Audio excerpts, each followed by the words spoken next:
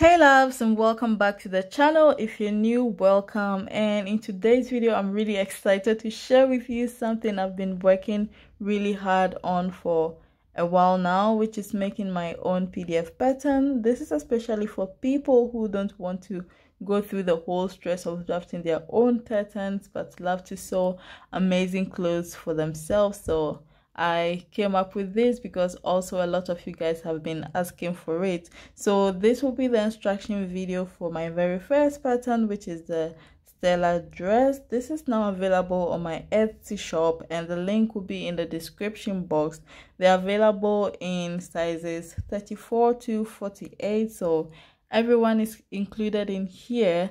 And yeah, without any further ado, let's get right into the video. So this is the preview page, and you can see that it entails all of the pattern pieces. So if you have to download this, it would be 24 pages of A4 sheets. So before I go and put everything together, I want to show you a few things on the pattern paper before I do that. So on the pattern paper or on each A4 sheet, you see that there are these little boxes here, and that is where you would be joining the papers. So you would match those boxes on each of the paper. So with that said, I would now go and put everything together and then cut it out, and then I would show you guys the next move.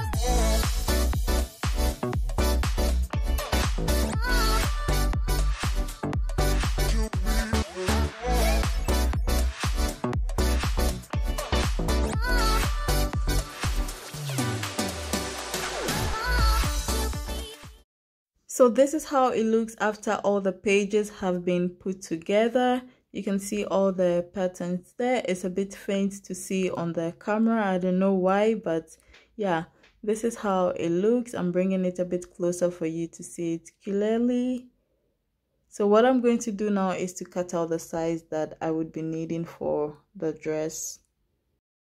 So now with all the pages taped together, it's time to cut, and to be able to cut the right size for yourself. You can see that all the lines have different colors, and the easiest trick is to start from the inside. That is how I do it. So for example, if you're size 4, that is the smallest size, so you pick the first one from the inside, and then from size 6 you go out the second one, size 8, the third one, size 10, like that until the last size. So that is the easiest way to do it. So now I would find my size, and then I will cut it out, and then from there we would put it on the fabric and cut them out.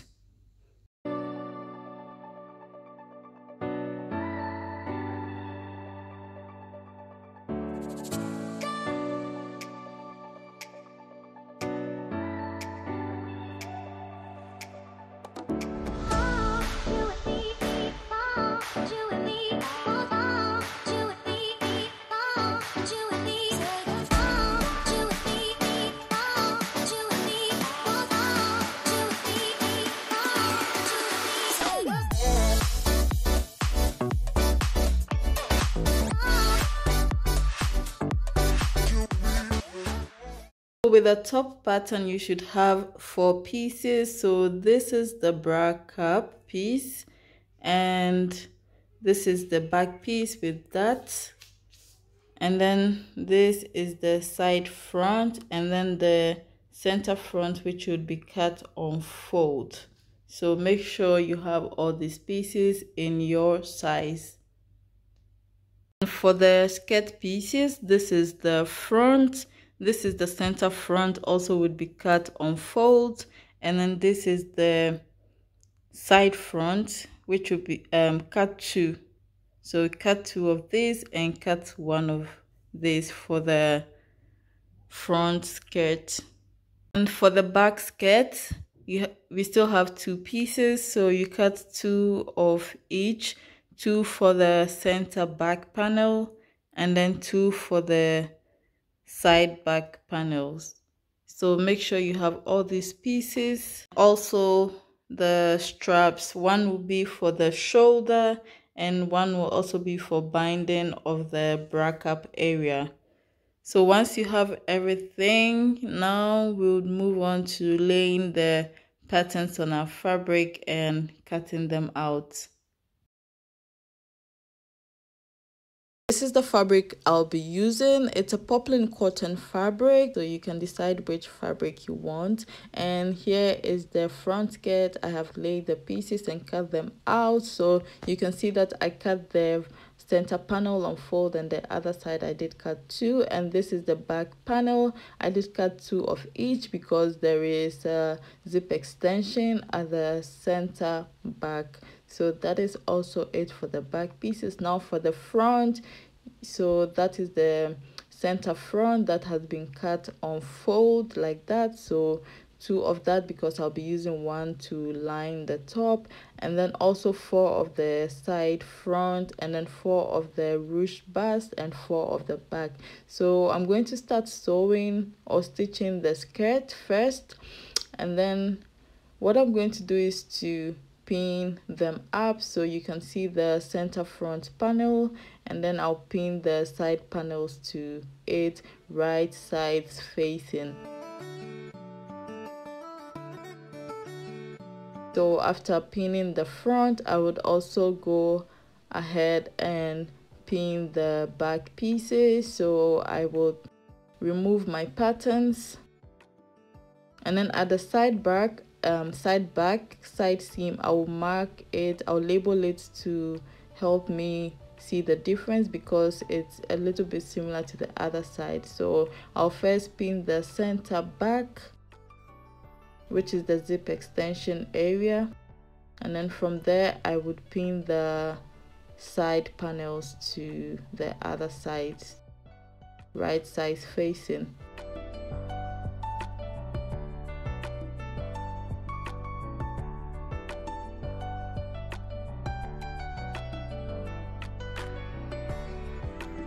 And once that is done, I'll go ahead to the sewing machine and stitch all of the seams.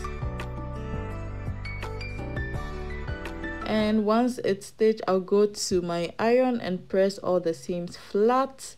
And then what I'm going to do next is to face the front to the back and then sew the side seams. Once that is done, I would go ahead to my serger and serge all the seams. And this is how it looks after serging. So I will put the skirt aside and then move to the front or the top part of the top. So this is the lower part and that is the center front. So I'll also match it with the side front and then pin them together. So you see that we have two of that. So one will be for the main top or the outer top, and the other will be for the lining. So I'm using the same fabric to line it. So yeah, so the seams, and this is how it should look. You should iron the seams flat. So what I'm going to do now is to take the ruching part or the cap part of the top, and then what I'm going to do now is to run gather stitches on the lower side and the armhole area of the cap. So I'll do that for all 4 of them.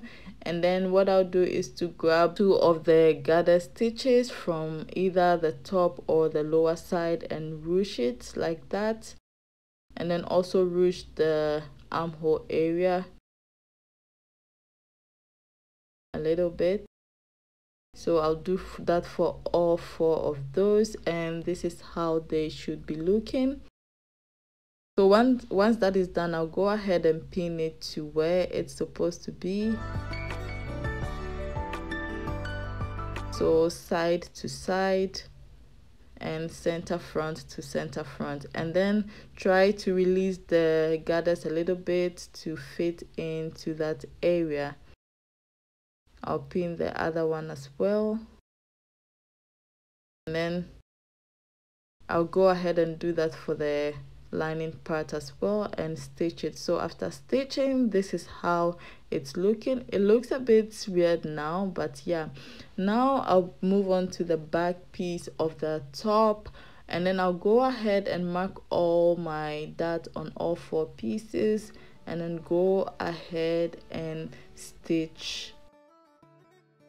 So this is how they look after stitching, and what I'm going to do now is to slash through the dots and then trim it down a little bit. You can decide to leave it as it is, but I just want to do it and iron the seam flat to give it a nice finish. So this is how it looks after stitching and ironing. So I will take the front piece and the back piece and then put the side seams together and pin them. So I'll do that for both the front and the inner lining pieces, and then stitch all of them. So once that is stitched, I'll go ahead and trim the side seams as I always do. And yeah, I'm going to sew on the bonings to the lining part of the top, and this is how it looks. I used a sew on bone, so I used the zigzag stitch to sew it to the fabric. You can use the other types of boning as well, it doesn't really matter. So what I'm going to do now is to cut and stitch my straps for the shoulder. So the same strap runs through the gathered part of the top or the cap part of the top, so make your strap as long as possible. So what I'm going to do now is to attach the strap to the back side of the top. So I'll attach it to both sides like that, and then make sure that the ruching is on the armhole is equal to the one on the pattern paper. So mine was about 4 inches, so I made the ruching 4 inches. So I'll try to align the lining fabric to the outer part of the top, so side seam to side seam, and then also pin the center back. Make sure all the seams are aligning. So what I'm going to do is to stitch from the center back to where the armhole ends without stitching the upper part of the cap. So I will show you the area I'll be stitching, and also at the center of the cap, leaving out the upper part. If you get what I mean, I'll show you, so don't get confused. So you stitch from there to the center back and also the center front like that without stitching the upper part. So from the armhole to the side back. So once that is done, you flip it over, and this is how it should look. The center is stitched and the upper part is opened. So what I'm going to do now is to open it up and then pin the waist to the skirt. So what I'll do to the skirt part is to unpick the center back where the zip extension is.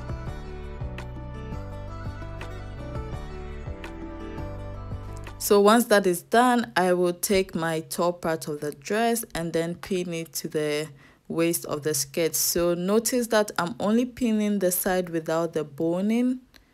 to the skirt part. So once that is pinned, I'll go ahead and stitch it, and this is how it should look. So only one part of the waist is stitched. So what I'm going to do now is to fix the zip, but before that I will go and unpick a little bit at the center back, where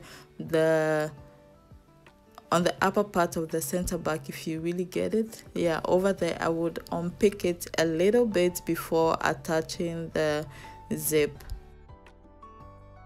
So once that is done, I would go ahead and fix my zip, and this is how it looks after fixing the zip. So once the zip has been fixed, now I will flip the lining fabric over like that, and then remember where we unpicked, I'll now use it to finish the upper part of the zip like that. So I'll go ahead and stitch it like that, so the zip will be in between those two seams.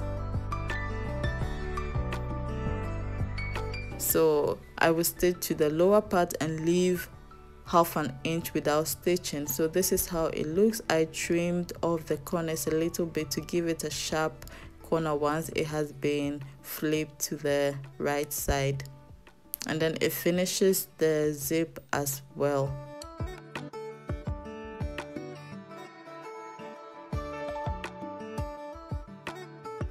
So at this moment, this is how the zip is looking on the inside and also at the outer part. So what I'm going to do now is to turn in the half an inch allowance to finish the inside of the lining or the inside of the dress. So I'll pin everything and then go out and sew in the ditch. So I'm using the stitch in the ditch method like I did for last week's dress.